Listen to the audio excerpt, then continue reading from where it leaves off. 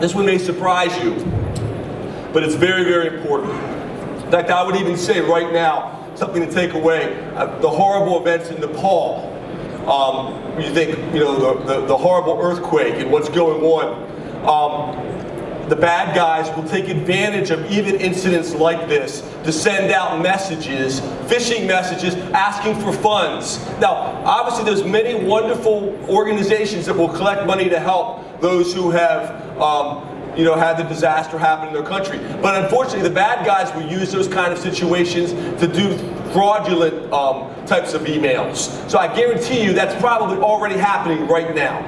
Around the world, if you look at some of the major attacks in the United States, but certainly here in the Middle East, you look at Sony, you look at what happened with Target, you look at what happened with Anthem, major healthcare provider. The breaches began with spear phishing. The breaches began with spear phishing. What does that mean?